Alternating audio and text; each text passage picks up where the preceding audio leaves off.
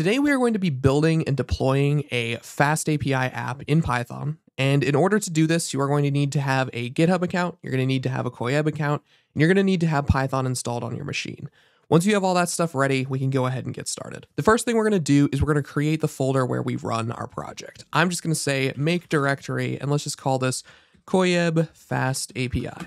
We do this, and now I'm going to go ahead, open this in my editor of choice, which for me is VS Code. So I'll do code Koyeb FastAPI. Now that we've got our project opened and set up, we need to go ahead and get a few things ready. The first thing I'm going to want to do is create my virtual environment.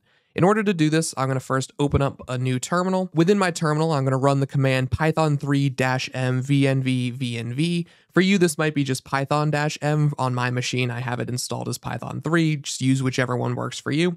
We're going to go ahead and run this. It'll take a second and it will create our virtual environment. Now that we have our virtual environment, we need to go ahead and actually run our virtual environment and use it for this project. So I'm going to go ahead and run .venv/bin/activate. This will activate our virtual environment. And you can see within my terminal, we are now running within Koyeb FastAPI. So I have everything I need here.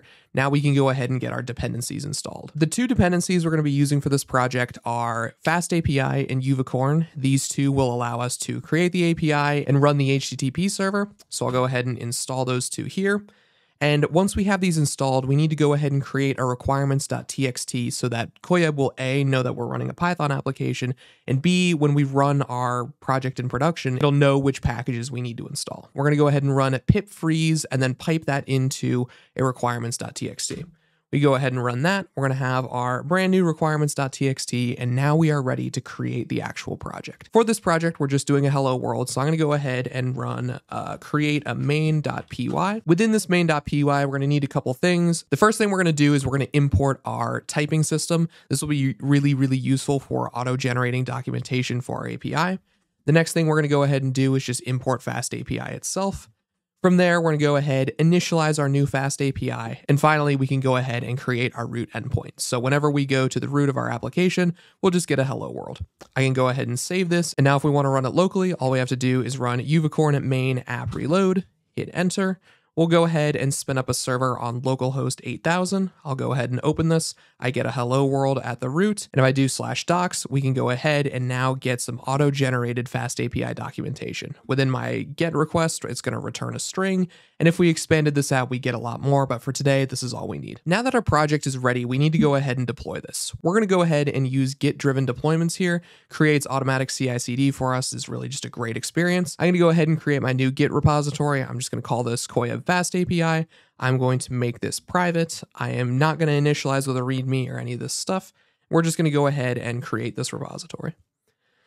Now that we've created this repository, we need to go ahead and get this linked to our local code base. So in order to do that, we're going to first go in here. We're going to say git init. Now that we've created our Git repository, we want to add our main.py and our requirements.txt to our project. So we're going to go ahead and say git add requirements.txt and main.py. Now we're going to go ahead and commit these. So we're going to say git commit -m, and I'm just going to say init.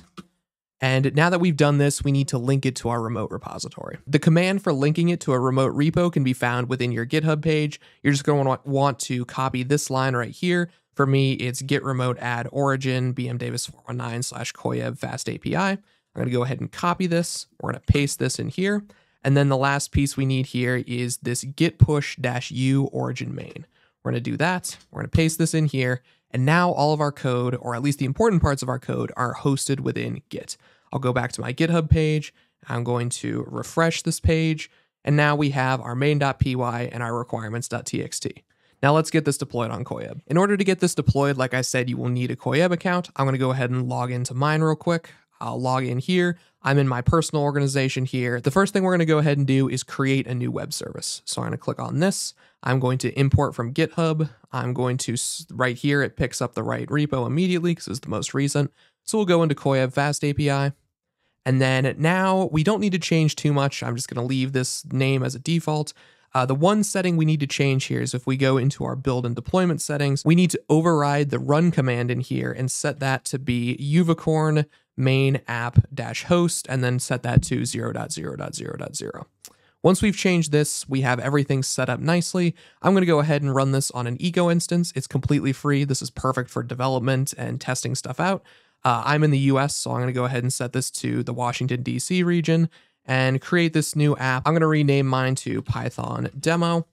And now that we've done this, we can go ahead and deploy. And just like that, we have our project building, where you're going to go ahead and see here, you'll get your logs for your build. You can see all the information about your instance, and we'll just see how this works.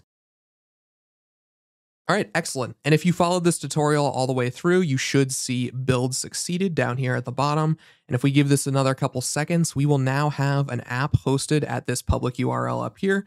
We'll go ahead and let it run its checks. And just like that, our instances are up and running. We have our app hosted to 8,000. Everything's hooked up. I click on this URL right here, and we get our hello from Koyeb in production.